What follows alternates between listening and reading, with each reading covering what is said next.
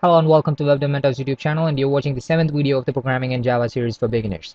So in this video we're going to see on how to write the first program in Java. So this video is going to have a lot of content, and we'll be creating the first Java program file and compile it using the command prompt and execute it, get an output from the program.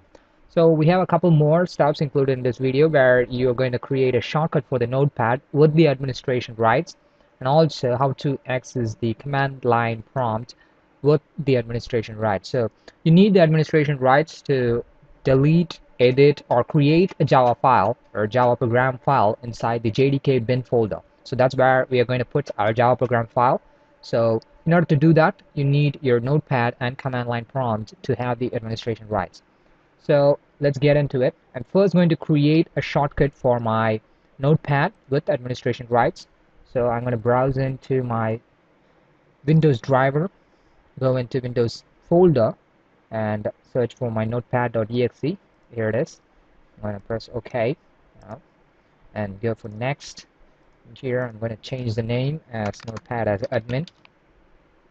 Finish it. Right now, the shortcut for the notepad is created.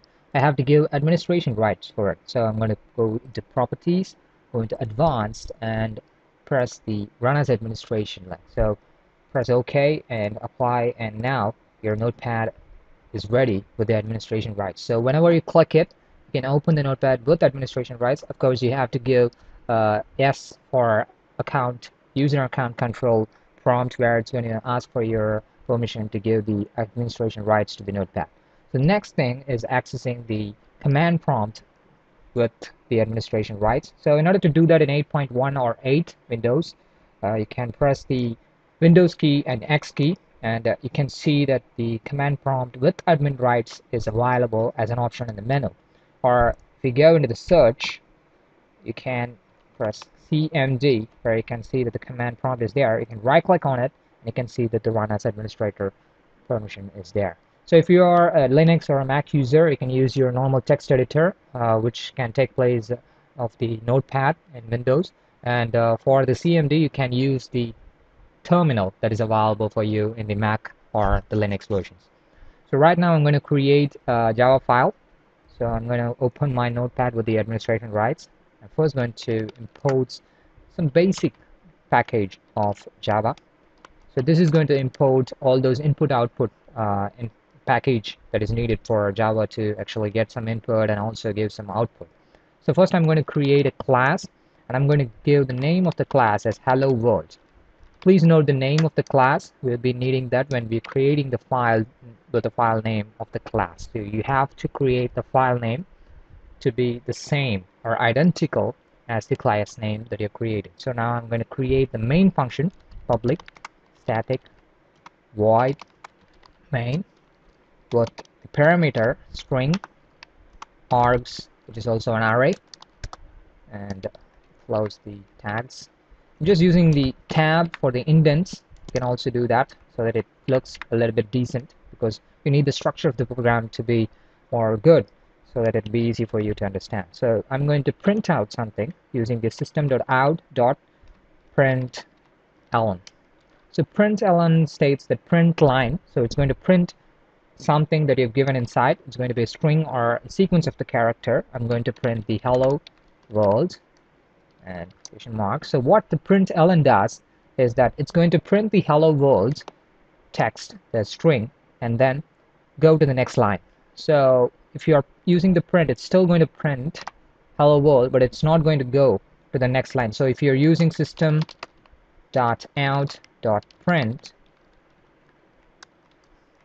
hello web dev mentors subscribers and viewers,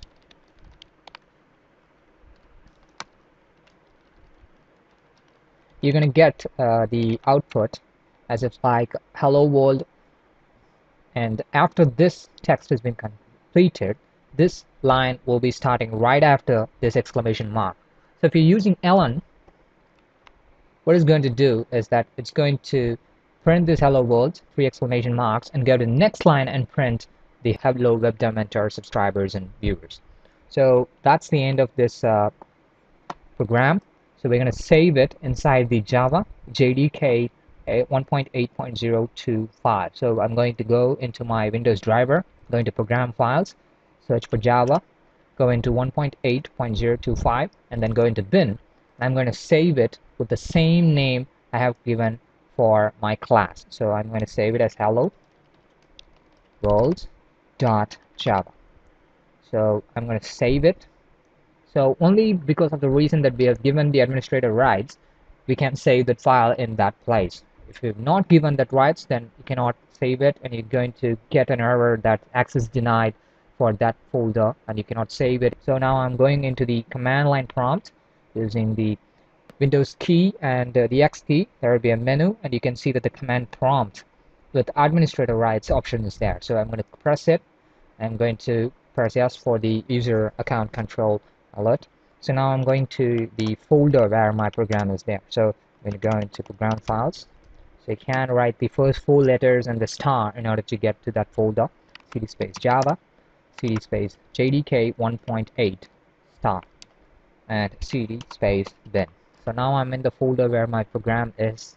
So I'm going to compile it. First, we have to compile it using the keyword javac, that is Java compile space the name of the file hello world.java.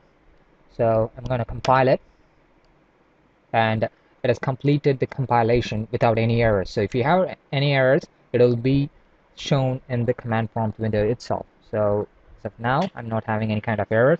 So I'm going to execute it. Java space hello world. So please note that I'm not using the extension of .java file. So all you have to do is that type Java space the hello world class name. That's it. So I'm going to press the enter, and you can see that the output is given hello world, and after that there is an hello WebDevMentors subscribers and viewers. So I'm going to change the line. So I'm going to remove this ln and save it, and I'm going to run it again after compiling it. And right now you can see that it's printing it on the same line. That's the reason why we are printing with the print ln. So it goes to the next line after completing the printing of this string. So that's the end of this video. We have covered a lot of basic stuff to write a program in Java and also to compile it and execute it. So in the next video we'll be seeing about variables in Java. There's a lot of variables that you can use in Java. So if you find this video useful, please like the video and also share it with your friends. If you have any kind of comments or suggestions or feedbacks, please feel free to share it, and you can share that in the comment section of the video. Thank you for watching. Have a great day.